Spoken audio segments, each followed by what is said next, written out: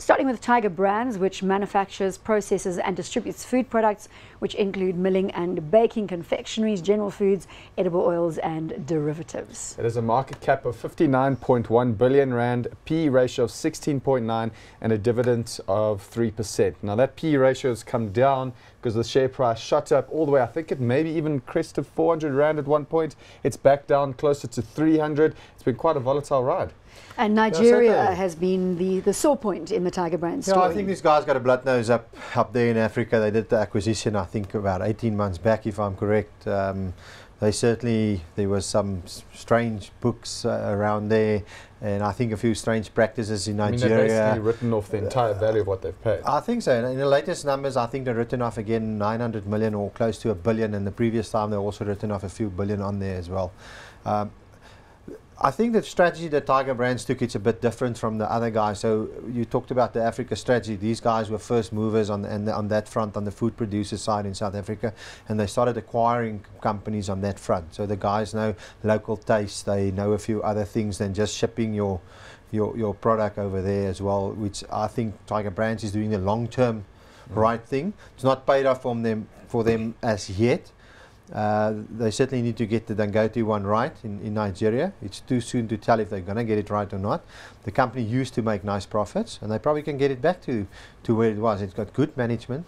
And I think it's for the first time actually looking like a bit of value at a 16p. It was at a 21p let's look at the about share 6 months price. back. So talk us through this share price graph. Byron, you want to come in here as well? So that's obviously, we saw the dip in 2014. That's when the Nigerian news started hitting the market that, you know, this acquisition's turning a bit sour. I agree with Gabrand. I think it's the right move. You know, it's extremely difficult to manufacture in South Africa and then transport the stuff all the way through Africa. Roads are terrible. You know, petrol prices are high. It's difficult. Rather make it there and sell it to those consumers. So then we saw a pickup as the consumer started showing signs of strength, as we saw through the numbers. And then we saw it drop again. The sort of rhetoric I heard, there was a big investor meeting in Sun City and the CFO was speaking and wasn't really clear about what's happening in Nigeria and didn't clarify to investors how it's going and, you know, how the turnaround strategy is going. Because, you know, they came in there, they brought in all their own people and they said, no, you got to work under our rules. Well, maybe that was the wrong How way to go. patient is the market going to be on Tiger Brands and their potential restructure? Look, I think if you look at the other P's that we're going to discuss later on, you can see that the market didn't like this whole story. That's why it's back at 300 and it's almost done nothing for 4 or 5 years now. It's certainly lacked the market.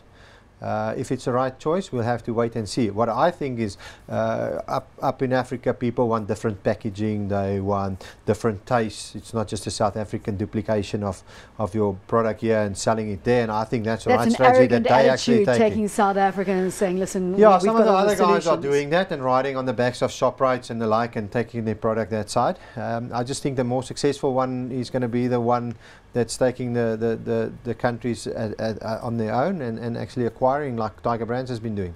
Hot or not? I'm hot on Tiger. I really like the business. I think, like Gabrand mentions, I think it is a good buying opportunity.